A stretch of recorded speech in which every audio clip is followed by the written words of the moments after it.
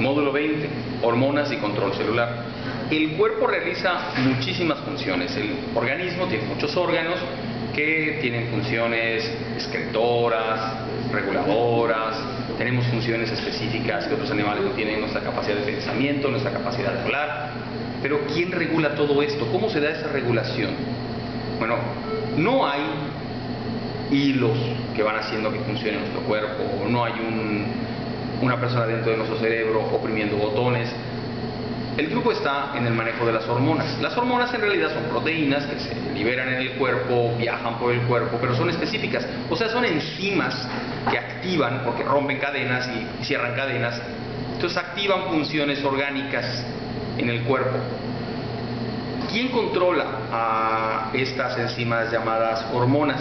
Lo controla el cerebelo, es quien mide la cantidad de funciones y da órdenes que van viajando hacia el centro del cerebro, donde está la pituitaria. Y la pituitaria libera hormonas específicas hacia donde deben ir, a través de las glándulas que están por todo el cuerpo. El estudio de este manejo hormonal se llama endocrinología.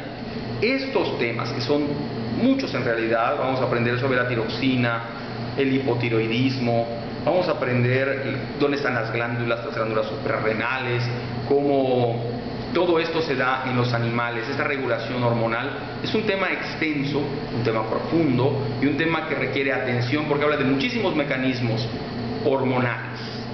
También vamos a ver cómo sucede este control hormonal en las plantas. Las plantas también tienen funciones orgánicas y por lo tanto, son organismos, por lo tanto también tienen hormonas que regulen.